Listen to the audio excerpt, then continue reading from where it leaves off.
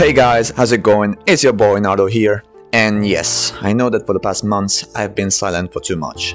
Less ships and less content are just a few of the things you might have noticed, even though 2024, as I said at the beginning of this year, was the year of big projects. But there is a reason for that. By now you might know that I had school exams and more. In fact, from March to July I have been constantly looking for school and many other things. But do not think I've forgotten about you and the channel. Every day, although it may not seem so, I've always worked on the new big projects I had in store for you. And now, closer than ever to these, I think it's time to talk about some of them. The first one I want to show is the Vision project, which, once completed, will see the arrival of 2 new cargo units, the largest in the entire fleet, and perhaps even 2 of the largest Minecraft ships launched to this day. Secondly, we have news on the tutorial video, which will feature a new yacht still unreleased, arriving between October and November.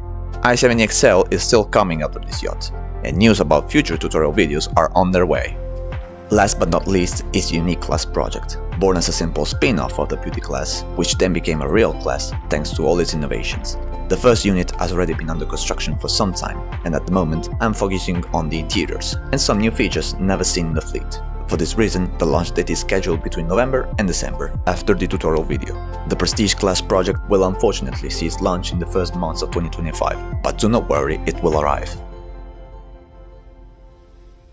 Hope you guys enjoyed this little update on what's next to the channel, and please remember that I'm putting all myself to make the best builds I can for you to enjoy and build. Since I'm the only one running all this, it's quite hard for me to do and make everything in a short period of time, and that's why videos and ships are taking all this time. However, I want to thank you all for staying around here. It has been more than 7 months since I've been able to publish any video, and despite everything, all of you are still here. And it's this that gives me the strength to continue and do everything the best I can. I want to thank you all so much for watching. New builds are just around the corner, so get ready for them. And without that being said, see you soon guys. Bye.